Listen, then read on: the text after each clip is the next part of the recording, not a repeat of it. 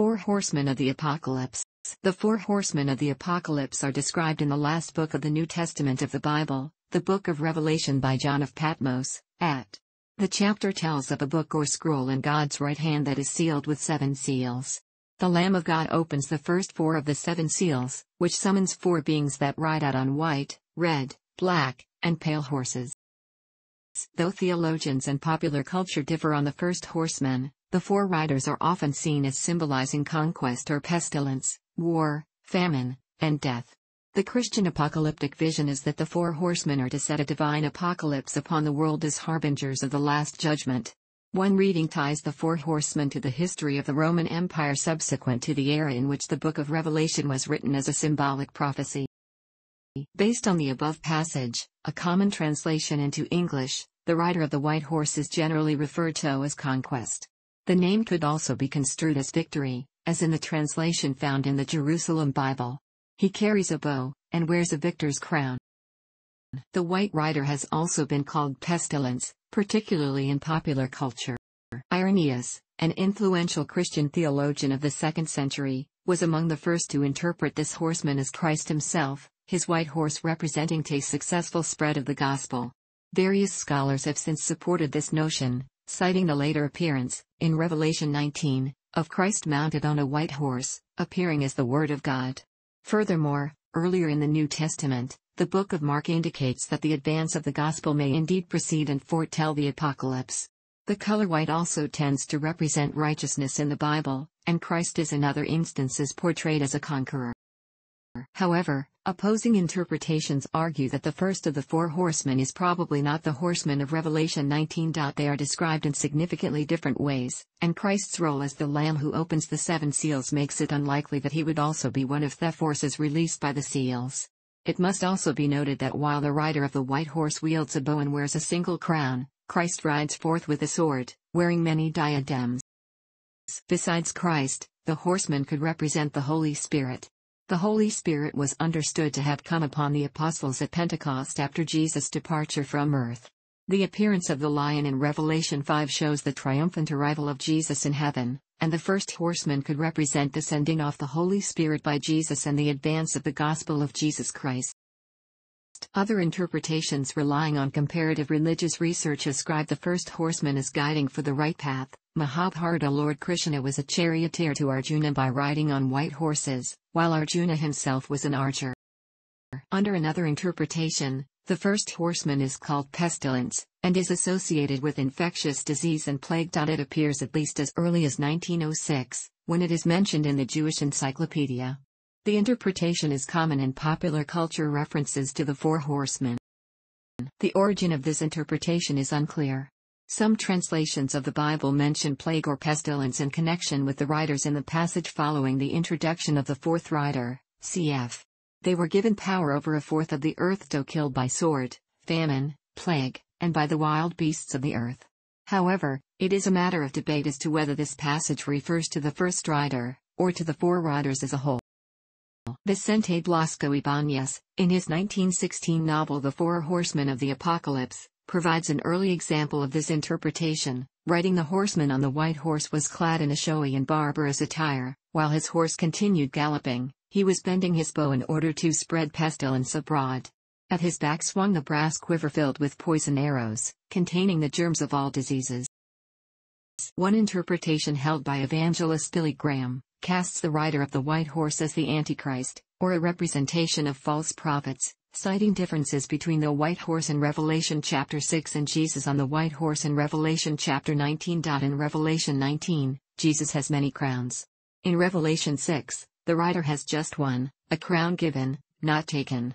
This indicates a third person giving authority to their rider to accomplish his work. According to Edward Bishop Elliott's interpretation, that the 4 horsemen represent a prophecy of the subsequent history of the Roman Empire, the white color of this horse signifies triumph, prosperity and health in the political Roman body. For the next 80 or 90 years succeeding the banishment of Apostle John to Patmos covering the successive reigns of the emperors Nerva, Trajan, Hadrian and the 2 Antonines, a golden age of prosperity, union, civil liberty and good government unstained with civil blood unfolded. The agents of this prosperity personified by the rider of the white horse are these 5 emperors wearing crowns that reigned with absolute authority and power under the guidance of virtue and wisdom, the armies being restrained by their firm and gentle hands. This interpretation points out that the bow was preeminently a weapon of the inhabitants of the island of Crete and not of the Roman Empire in general. The Cretans were renowned for their archery skills. The significance of the rider of the white horse holding a bow indicates the place of origin of the line of emperors ruling during this time. This group of emperors can be classed together under one and the same head and family whose origins were from Crete. According to this interpretation, this period in Roman history, remarkable, both at its commencement and at its close, illustrated the glory of the empire where its limits were extended, though not without occasional wars, which were always uniformly triumphant and successful on the frontiers. The triumphs of the Emperor Trajan, a Roman Alexander, added to the empire Dacia, Armenia, Mesopotamia and other provinces during the course of the first 20 years of the period, which deepened the impression on the minds of the barbarians of the invincibility of the Roman Empire. Roman war progressed triumphantly into the invader's own territory, and the Parthian War was successfully ended by the total overthrow of those people. Roman conquest is demonstrated even in the most mighty of these wars. The Marcomannic succession of victories under the Second Antonine unleashed once German barbarians, driven into their forests and reduced to Roman submission. In some commentaries to Bibles, the white horseman is said to symbolize war, which may possibly be exercised on righteous grounds in decent manner, hence the white color, but still is devastating. The red horseman then rather more specifically symbolizes civil war. The rider of the second horse is often taken to represent war or mass slaughter. His horse's color is red, and in some translations, the color is specifically a fiery red. The color red, as well as the rider's possession of a great sword, suggests blood that is to be spilled. The sword held upward by the second horseman may represent war or a declaration of war, as seen in heraldry. In military symbolism, swords held upward, especially crossed swords held upward, signify war and entering into battle. The second horseman may represent civil war as opposed to the war of conquest that the first horseman is sometimes said to bring. Other commentators have suggested that it might also represent the persecution of Christians. According to Edward Bishop Elliott's interpretation of the Four Horsemen as symbolic prophecy of the history of the Roman Empire, the second seal is opened and the Roman nation that experienced joy, prosperity and triumph is made subject to the red horse which depicts war and bloodshed. Civil war. Peace left the Roman earth resulting in the killing of one another as insurrection crept into and permeated the empire beginning shortly into the reign of the Emperor Commodus. Eliot points out that Commodus, who had nothing to wish and everything to enjoy, that beloved son of Marcus Aurelius who ascended the throne with neither competitor to remove nor enemies to punish, became the slave of his attendants who gradually corrupted his mind. His cruelty degenerated into habit and became the ruling passion of his soul. Eliot further recites that, after the death of Commodus, a most turbulent period lasting 92 years unfolded during which time 32 emperors and 27 pretenders to the empire hurled each other from the throne by incessant civil warfare. The sword was a natural, universal badge among the Romans, of the military profession. The apocalyptic figure indicated by the great sword indicated an undue authority and unnatural use of it. Military men in power, whose vocation was war and weapon the sword, rose by it and also fell. The unrestrained military, no longer subject to the Senate, transformed the empire into a system of pure military despotism. The third horseman rides a black horse and is popularly understood to be Famine as the horseman carries a pair of balances or weighing scales, indicating the way that bread would have been weighed during a famine. Other authors interpret the third horseman as the Lord as a lawgiver holding scales of justice. In the passage, it is read that the indicated price of grain is about 10 times normal, with an entire day's wages buying enough wheat for only one person, or enough of the less nutritious barley for 3, so that workers would struggle to feed their families. Of the four horsemen, the black horse and its rider are the only ones whose appearance is accompanied by a vocal pronunciation. John hears a voice, unidentified but coming from among the 4 living creatures, that speaks of the prices of wheat and barley, also saying, "And see thou hurt not the oil and the wine." This suggests that the black horse's famine is to drive up the price of grain but leave oil and wine supplies unaffected. One explanation for this is that grain crops would have been more naturally susceptible to famine years or locust plagues than olive trees and grapevines, which root more deeply. The statement might also suggest a continuing abundance of luxuries for the wealthy while staples, such as bread, are scarce. Though not totally depleted, such selective scarcity may result from injustice in the deliberate production of luxury crops for the wealthy over grain, as would have happened during the time Revelation was written. Alternatively, the preservation of oil and wine could symbolize the preservation of the Christian faithful, who used oil and wine in their sacraments. According to Edward Bishop Elliott's interpretation, through this third seal, the black horse is unleashed. Aggravated distress and mourning. The balance in the rider's hand is not associated with the man's weighing out bits of bread in scanty measure for his family's eating, but in association with the buying and selling of corn and other grains. The balance during the time of the Apostle John's exile in Patmos was commonly a symbol of justice, since it was to weigh out the grains for a set price. The balance of justice held in the hand of the rider of the black horse signified the aggravation of the other previous evil, the blood-stained red of the Roman aspect into the darker blackness of distress. The black horse rider is instructed not to harm the oil and the wine, which signifies that this scarcity should not fall upon the superfluities, such as oil and wine, which men can live without, but upon the necessities of life, bread. In history, the Roman Empire suffered as a result of excessive taxation of its citizens. During the reign of Emperor Caracalla, whose sentiments were very different from the Antonines, being inattentive, or rather averse, to the welfare of the people, he found himself under the necessity of gratifying the greed and excessive lifestyle which he had excited in the army. During his reign, he crushed every part of the empire under the weight of his iron scepter. Old as well as new taxes were at the same time levied in the provinces. In the course of this history, the land tax, the taxes for services, and the heavy contributions of corn, wine, oil and meat were exacted from the provinces for the use of the court, army and capital. This noxious weed, not totally eradicated again, sprang up with the most luxurious growth, and going forward darkened the Roman world with its deadly shade. In reality, the rise to power of the Emperor Maximin, whose cruelty was derived from a different source, being raised as a barbarian from the district of Thrace, expanded the distress on the empire beyond the confines of the illustrious senators or bold adventurers who in the court or army exposed themselves to the whims of fortune. This tyrant, stimulated by the insatiable desires of the soldiers, attacked the public property at length. Every city of the empire was destined to purchase corn for the multitudes as well as supply expenses for the games.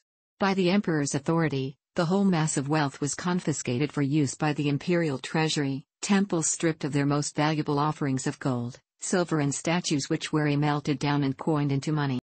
The fourth and final horseman is named Death.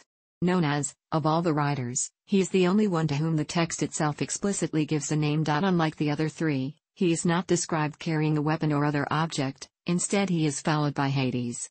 However, illustrations commonly depict him carrying a scythe, sword, or other implement. The color of Death's horse is written as chloros in the original Koine Greek, which can mean either green/greenish yellow or pale/pallid. The color is often translated as pale, though ashen, pale green, and yellowish green are other possible interpretations. Based on uses of the word in ancient Greek medical literature, several scholars suggest that the color reflects the sickly pallor of a corpse. In some modern artistic depictions, the horse is distinctly green. The verse beginning "they were given power over a fourth of the earth" is generally taken as referring to Death and Hades, although some commentators see it as applying to all four horsemen. This fourth, pale horse, was the personification of Death, with Hades following him, jaws open, receiving the victims slain by Death. Its commission was to kill upon the Roman earth with all of the four judgments of God, with sword, famine, pestilence and wild beasts. The deadly pale and livid appearance displays a hue symptomatic of approaching empire dissolution. According to Edward Bishop Elliott, an era in Roman history commencing within about 15 years after the death of Severus Alexander strongly marks every point of this terrible emblem. Edward Gibbon speaks of a period from the celebration of the great secular games by the Emperor Philip to the death of Gallienus as the 20 years of shame and misfortune, of confusion and calamity, as a time when the ruined empire approached the last and fatal moment of its dissolution. Every instant of time in every province of the Roman world was afflicted by military tyrants and barbarous invaders, the sword from within and without. According to Eliot, famine, the inevitable consequence of carnage and oppression, which demolished the produce of the present as well as the hope of future harvests, produced the environment for an epidemic of diseases, the effects of scanty and unwholesome food. That furious plague, which raged from the year 250 to the year 265, continued without interruption in every province, city and almost every family in the empire. During a portion of this time, 5,000 people died daily in Rome, and many towns that escaped the attacks of barbarians were entirely depopulated. For a time in the late 260s, the strength of Aurelian crushed the enemies of Rome, yet after his assassination certain of them revived. While the Goths had been destroyed for almost a century and the empire reunited, the Sassanid Persians were uncowed in the east, and during the following year hosts of Central Asian Alani spread themselves over Pontus, Cappadocia, Cilicia, and Galatia, etching their course by the flames of cities and villages they pillaged. As for the wild beasts of the earth, according to Eliot, it is a well-known law of nature that they quickly occupy the scenes of waste and depopulation, where the reign of man fails and the reign of beasts begins. After the reign of Gallienus and 20 or 30 years had passed, the multiplication of the animals had risen to such an extent in parts of the empire that they made it a crying evil. One notable point of apparent difference between the prophecy and history might seem to be expressly limited to the fourth part of the Roman earth, but in the history of the period the devastations of the Pale Horse extended over all. The fourth seal prophecy seems to mark the malignant climax of the evils of the two preceding seals, to which no such limitation is attached. Turning to that remarkable reading in Jerome's Latin Vulgate which reads over the four parts of the earth, it requires that the Roman Empire should have some kind of quadripartition. Dividing from the central or Italian fourth, three great divisions of the empire separated into the west, east and Illyricum under Postumus, Aureolus and Zenobia respectively, divisions that were latter legitimized by Diocletian. Diocletian ended this long period of anarchy, but the succession of civil wars and invasions caused much suffering, disorder and crime which brought the empire into a state of moral lethargy from which it never recovered. After the plague had abated, the empire suffered from general distress, and its condition was very much like that which followed after the Black Death of the Middle Ages. Talent and art had become extinct in proportion to the desolation of the world. Some Christians interpret the horsemen as a prophecy of a future tribulation, during which many on earth will die as a result of multiple catastrophes. The four horsemen are the first in a series of seal judgments. This is when God will judge the earth, and is giving the world a chance to repent before they die.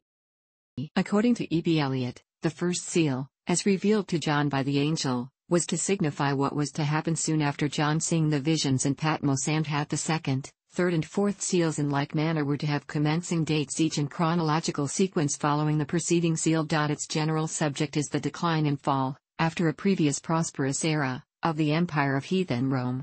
The first four seals of Revelation, represented by four horses and horsemen, are fixed to events, or changes, within the Roman earth. Some modern scholars interpret Revelation from a preterist point of view, arguing that its prophecy and imagery apply only to the events of the first century of Christian history. In this school of thought, Conquest, the white horse's rider, is sometimes identified as a symbol of Parthian forces. Conquest carries a bow, and the Parthian Empire was at that time known for its mounted warriors and their skill with bow and arrow. Parthians were also particularly associated with white horses. Some scholars specifically point to Vologases I, a Parthian Shah who clashed with the Roman Empire and won one significant battle in 62 AD. Revelation's historical context may also influence the depiction of the black horse and its rider, Famine. In 92 AD, the Roman Emperor Domitian attempted to curb excessive growth of grapevines and encourage grain cultivation instead, but there was major popular backlash against this effort, and it was abandoned. Famine's mission to make wheat and barley scarce but hurt not the oil and the wine could be an allusion to this episode. The red horse and its rider, who take peace from the earth, might represent the prevalence of civil strife at the time Revelation was written. Internecine conflict ran rampant in the Roman Empire during and just prior to the 1st century AD. Members of the Church of Jesus Christ of Latter-day Saints believe their first prophet, Joseph Smith, revealed that the book described by John contains the revealed will, mysteries, and the works of God, the hidden things of his economy concerning this earth during the 7,000 years of its continuance, or its temporal existence, and that the seals describe these things for the 7,000 years of the earth's temporal existence, each seal representing 1,000 years. About the first seal in the white horse, LDS Apostle Bruce R. McConkie taught, the most transcendent happenings involved Enoch and his ministry. And it is interesting to note that what John saw was not the establishment of Zion and its removal to heavenly spheres, but the unparalleled wars in which Enoch, as a general over the armies of the saints, went forth conquering and to conquer. Revelation 6:2. See also Moses 7:13-18. The second seal and the red horse represent the period from approximately 3000 BC to 2000 BC, including the wickedness and violence leading to the Great Flood. The third seal and black horse describe the period of ancient Joseph, son of Israel, who was sold into Egypt, and the famines that swept that period. The fourth seal and the pale horse are interpreted to represent the 1,000 years leading up to the birth of Jesus Christ, both the physical death brought about by great warring empires and the spiritual death through apostasy among the Lord's chosen people. Artwork which shows the horsemen as a group, such as the famous woodcut by Albrecht Dürer, suggests an interpretation where all four horsemen represent different aspects of the same tribulation. American Protestant evangelical interpreters regularly see ways in which the horsemen, and Revelation in general, speak to contemporary events. Some who believe Revelation applies to modern times can interpret the horses based on various ways their colors are used. Red, for example, often represents communism, the white horse and rider with a crown representing Catholicism. Black has been used as a symbol of capitalism, while green represents the rise of Islam. Pastor Irvin Baxter Jr. of End Time Ministries espouses such a belief. Some equate the four horsemen with the angels of the four winds. Some speculate that when the imagery of the seven seals is compared to other eschatological descriptions throughout the Bible, the themes of the horsemen draw remarkable similarity to the events of the Olivet Discourse. The signs of the approaching end of the world are likened to birth pains, indicating that they would occur more frequently and with greater intensity the nearer the event of Christ's return. With this perspective, the horsemen represent the rise of false religions, false prophets and false messiahs, the increase of wars and rumors of wars, the escalation of natural disasters and famines, and the growth of persecution, martyrdom, betrayal and loss of faith. The book of Zechariah twice mentions colored horses. In the first passage there are 3 colors, and in the second there are 4 teams of horses pulling chariots. The second set of horses are referred to as the 4 spirits off heaven, going out from standing in the presence of the Lord of the whole world. They are described as patrolling the earth, and keeping it peaceful. It may be assumed that when the tribulation begins, the peace is taken away, so their job is to terrify the places in which they patrol. The 4 living creatures of Revelation 4:6-8 are very similar to the 4 living creatures in Ezekiel 1:5-12. In Revelation each of the living creatures summons a horseman, where in Ezekiel the living creatures follow wherever the Spirit leads, without turning. In Ezekiel 14:21, the Lord enumerates his 4 disastrous acts of judgment: sword, famine, wild beasts, and pestilence, against the idolatrous elders of Israel. A symbolic interpretation of the 4 horsemen links the riders to these judgments, or the similar judgments in 6:11-12. Thanks for watching. Don't forget to like the video and don't forget to subscribe.